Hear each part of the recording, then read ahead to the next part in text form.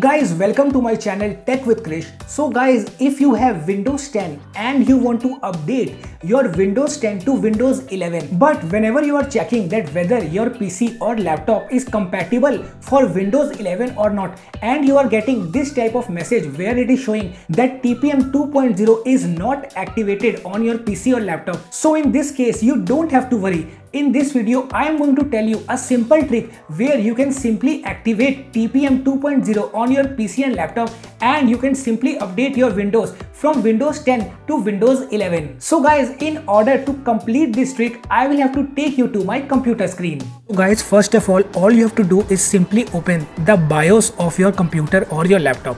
For that, you have to see which button you have to press to run the BIOS setup. So here it is showing to continuously press delete. So I will continuously press delete until it opens a window like this. So here you can see the BIOS window is open. Now what you have to do is simply click on settings.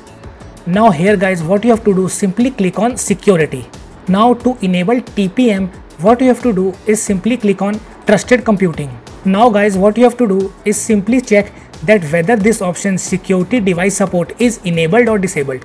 If it is disabled, all you have to do is simply click on this option and click on enable. And if it is enabled, you have to simply keep it enabled only. You don't have to do anything. Now guys, after enabling it, all you have to do is simply click escape. If you have changed the settings from disabled to enable, it will tell you to save the settings. So you have to simply save it first. So here you will see save and exit option will show, and you have to simply click here, and you can see save changes and reboot, and simply click here.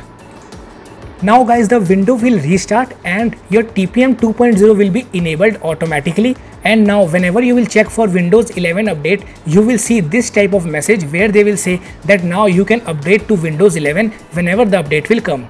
So now after completing all these steps, you can now simply update your Windows to Windows 11.